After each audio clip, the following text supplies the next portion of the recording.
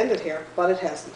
No, it doesn't. There were a few angry crew members who didn't take too kindly to some flyboys taking the rail speeder car. Fellas in Gander. That's right. And then there was a business about that missing engine. The one about. That's right. And then they come to find out there was actually 2 missing engines. The ones from Bishop Falls. That's right. And then they come to find out there was actually 2 missing rail cars. The trip back through Bishop Falls. That's right. Needless to say, the authorities were called in. Actually, it was just one cop.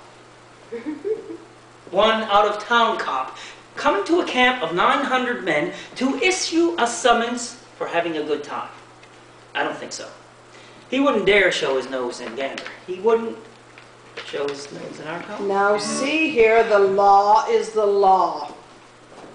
We don't turn a blind eye to a criminal offense, no matter who committed the criminal offense.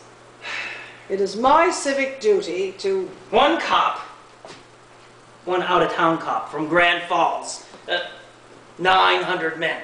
To inform you and... 900 men, you say? Yeah. I'll just lay this summons down right here. Pick it up if you get a chance. Yeah. And then you go, and we'll go on to that. And now, in honor of Captain Fraser's first flight into Gander, I'd like to honor that moment in history with a song. Now, you might recognize the tune, we just changed the words a bit.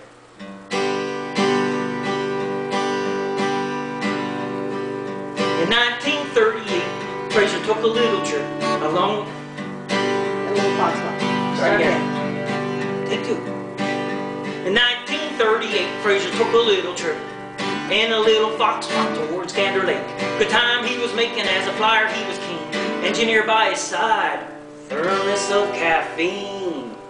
He was flying to take weather observations because there wasn't any of that on the go. His name was Captain Fraser and he was born a townie, but we won't hold that against him because he told us where to go. Well, Gander, that is.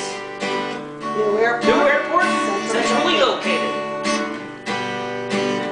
Well, he looked along the lake, couldn't see it in his sights because he didn't have a map, couldn't see the northern lights. That didn't stop him from landing in the snow.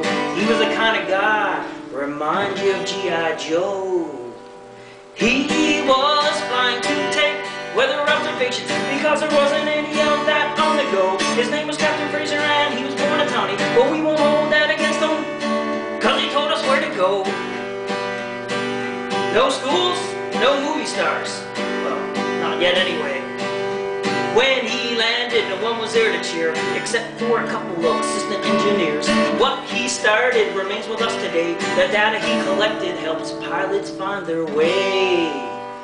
He was flying to take weather observations because there wasn't any of that on the go. His name was Captain Fraser and he was born a townie, but we won't hold that against him because he told us where to go.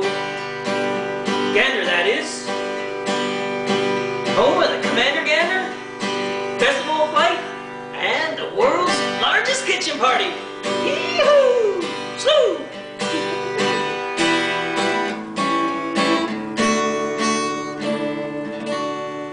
That's it. Clap, guys, clap, clap, clap. Thank you, Anne-Marie.